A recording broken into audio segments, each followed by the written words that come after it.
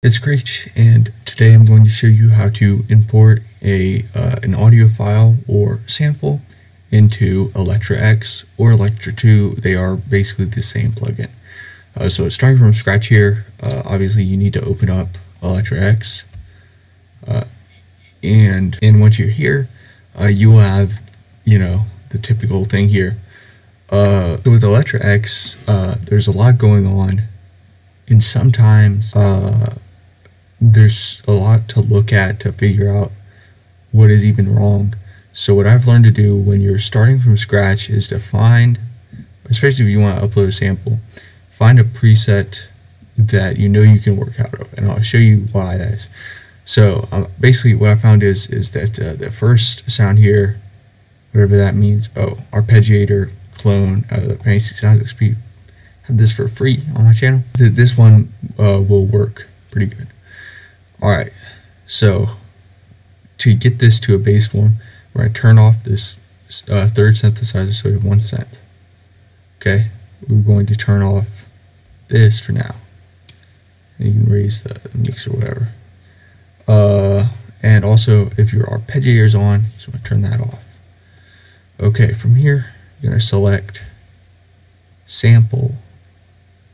This will change a little bit. You're going to go load. And here is basically you have to go to the file. This is just a file explorer, and you're going to have to go to the place where you put your drums. For most people, I'm going to assume that it is this what do you call this, address or whatever. So you go to your operating system or your C drive. You're going to go to the program files times 86. There's also going to be a just program files. You want to make sure you go to the 86 one. However, this is the default installation address. You might have changed it. So if you have, just as a disclaimer, go where you put it. But for most people, it will be program files x86, image line FL Studio 20, or 12 if you're using that, or if you're somewhere in the future, your version of FL Studio, data, patches, packs, drums. And from drums, you will be at all your drums packs, right? So I just went into a little peep drum kit for this video. So from here, you have two paths. Basically, when I upload, or when I pick this first one here, you'll see this is unsupported file format, no PCM encoding.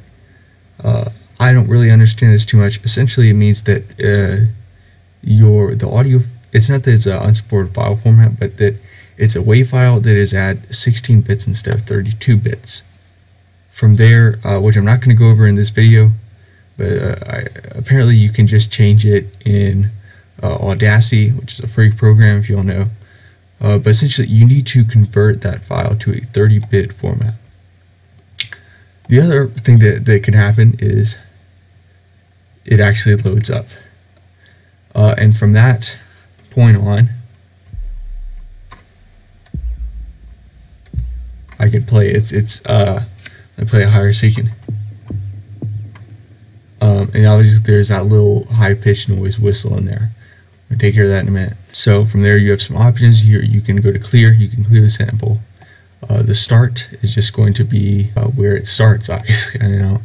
And then this last option here is single. You can have it on single or loop. So obviously you can hold down the key and it will loop the sample. And then volume and mix. So when I play this, let me go up an octave. If it's dark, so I can't see but there you go. As you can hear, there's like a little whistle sound. So we're going to look over on the filter here. And I'm going to basically explain. So if you know what to do from this point, essentially, have at it. But so filter, basically you can just go to bypass, and it will turn that off. Essentially, all that happened was resonance, which is it's not going to show up on a bypass. But to go ahead and show you what resonance is, see this little peak here. When you increase the resonance, you will sharpen that peak, and so that whistle is coming from a focus on that one frequency. So, but essentially, turn on bypass, and there is no filter.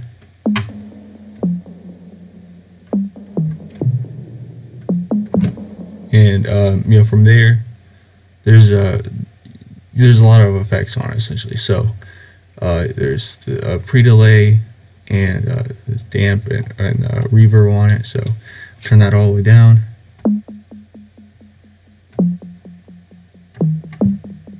And there's still a delay on it, but essentially the point is that there's a lot of shit going on.